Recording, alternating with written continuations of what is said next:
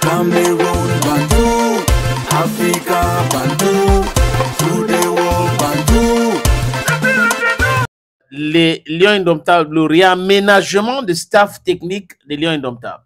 Voilà, et donc la Fecafoot a sorti un communiqué à l'occasion. Fédération camerounaise de football, communiqué final de la session du comité d'urgence de la Fédération camerounaise de football, tenu le 2 octobre 2024. L'an 2024 et le 2 du mois d'octobre s'est tenu par visioconférence une session du comité d'urgence de la Fédération camerounaise de football sur convocation de son président, M. Eto'o Samuel. Outre M. Eto'o Samuel, le président de la Fecafoot était présent, Madame Eko Mendomo Céline, première vice-présidente, M. Abdul Karim, deuxième vice-président, M. Jean-Pierre Arthur, troisième vice-président, Monsieur Biga Ndja Félix, quatrième vice-président. Monsieur Njunan Blaise, secrétaire général de la Fecafoot, rapportait les points suivants inscrits à l'ordre du jour. Propos introductifs du président de la Fecafoot. Point sur l'encadrement technique, administratif et médical des Lions Indomptables du Cameroun à l'issue de la réunion de concertation en date du 1er octobre 2024 entre le ministère des Sports et de l'Éducation physique et la Fédération camerounaise de football. 3 divers.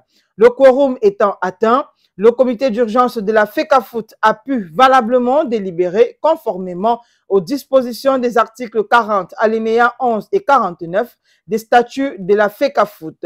Après l'examen des points inscrits à l'ordre du jour, considérant la loi numéro 2018/014 du 11 juillet 2018 portant organisation et promotion des activités physiques et sportives au Cameroun, considérant les dispositions des décrets numéro 2014/384 du 26 septembre 2014 portant organisation et fonctionnement des sélections nationales de football, signé par le président de la République du Cameroun, considérant la convention MINSEP-Fecafoot du 5 février 2015 relative à la gestion des sélections nationales de football, considérant les dispositions de l'article 40, alinéa 11 des statuts de la Fecafoot consacrant l'exclusivité du comité exécutif en matière de désignation de tous les membres de la structure d'encadrement technique et administratif de l'équipe nationale masculine A, considérant le communiqué conjoint MINSEP-Fecafoot du 1er octobre 2024,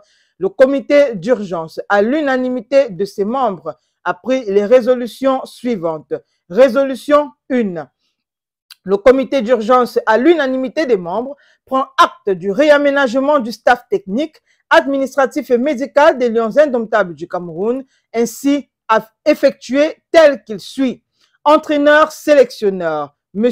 Marc Brice. Assistant du sélectionneur, M. Joachim Munonga, M. Giannis Zilouriste, analyste vidéo. Superviseur analyste, M. François Omambiyik, M. Achou Cyprien Besson. Entraîneur adjoint numéro 1, M.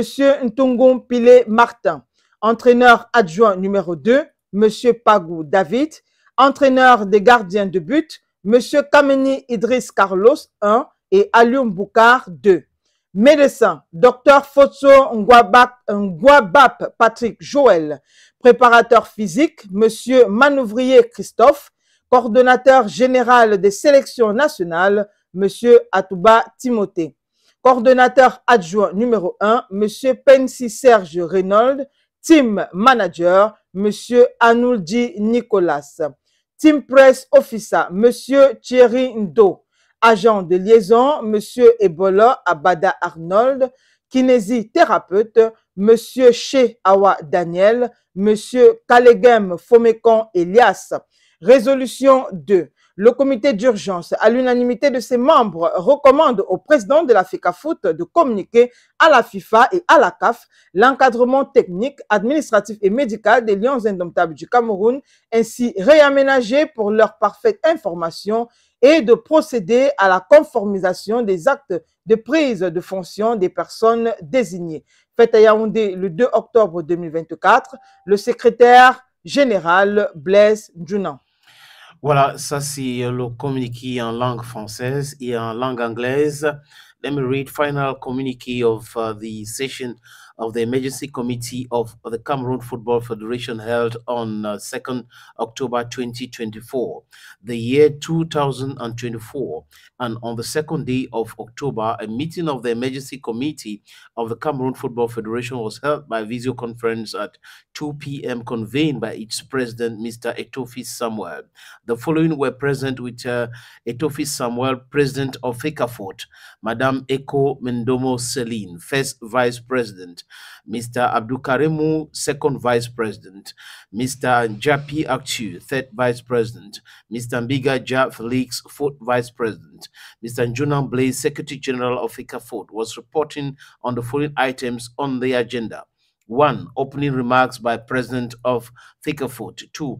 Update on the technical, administrative, and medical supervision of the Indomitable Lions of Cameroon following the consultation meeting held on 1st October 2024 between the Ministry of Sports and Physical Education and the Cameroon Football Federation. Miscellaneous. Debt.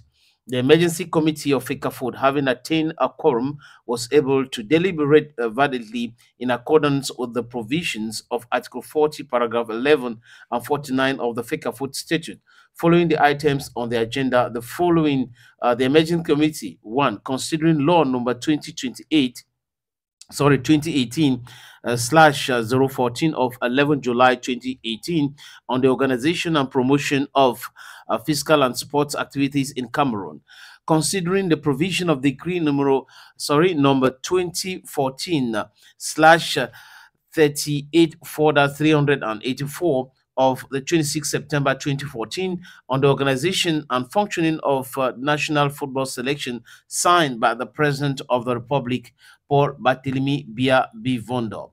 Considering the MINSEP Fecafoot agreement of 5th February 2015 on the management of national football teams, considering the provision of Article 40, Paragraph 11 of the Fecafoot Statute, which stipulates the exclusivity of the Executive Committee in the appointment of all members of the administrative, sporting, and technical management structures of the Cameroon men's and women's national teams. Considering the joint MINSEP Fecafoot Communiqué of 1st October 2024, the Emergency Committee unanimously adopted the following resolutions. Resolution 1.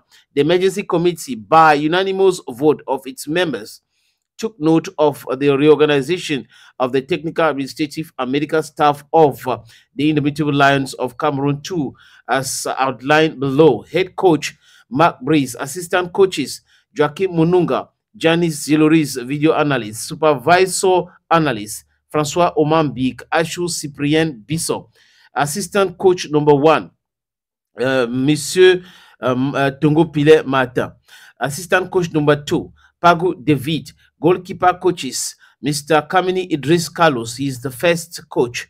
The second one, that's his assistant, is Leon Boka. Doctor Mr. Fotso Ngwaya Patrick Joel, fitness coach Manouvre Christophe, coordinator of national selections Atuba Timothy, deputy coordinator Pensi Serge Rignaud, team manager Aloji Nicola, team press officer Do Eli Thierry, liaison officer Ebolo Abada Pierre Arnaud, physiotherapist Che Awa Daniel Kelegwem Fomukong Elias.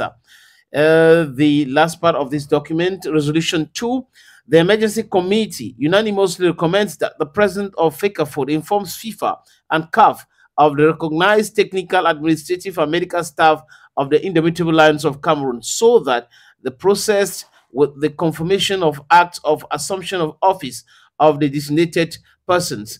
Yaoundé, 2nd October 2024, signed by Njunan Blaise, who was the Secretary General of the Cameroon Football Federation. That was the latest document that was published yesterday by the Cameroon Football Federation after the joint communique signed by Mr. Samuel Eto'o, the president of the Cameroon Football Federation, Fecafoot, and Professor Nassis Mwele Kombi, the Minister of Sports and Physical Education.